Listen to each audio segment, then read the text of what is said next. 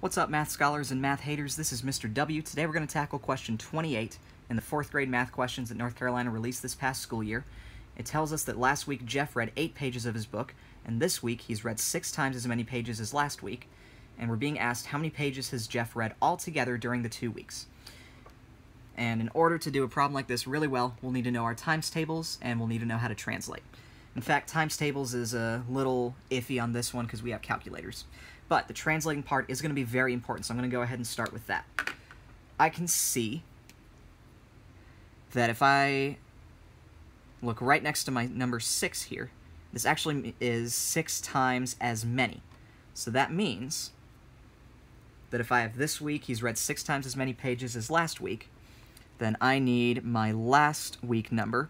I need to multiply it by 6, and I'll get my this week number.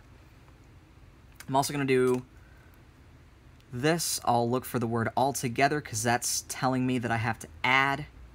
And since it says altogether during the 2 weeks, that means I'm going to have to add my last week number and my this week number, so I got to keep track of those. And they actually put a trick answer in here to try to trip us up for when we're doing a problem like this. So anyway, if I look at the question one more time, because it's always a good idea to read and reread these math questions.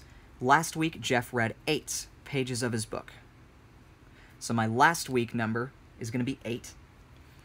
And now I need to multiply 8 by 6, and whether you're using a calculator or your times tables, you should get that this week he read 48 pages. Now, we are not done, even though I see that 48 is one of my answer choices. Because remember, the question is asking how many pages has Jeff read altogether during the 2 weeks. So I need to add my last week number and my this week number.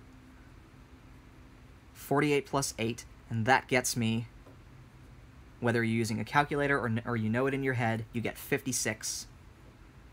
And that's our answer, 56 pages.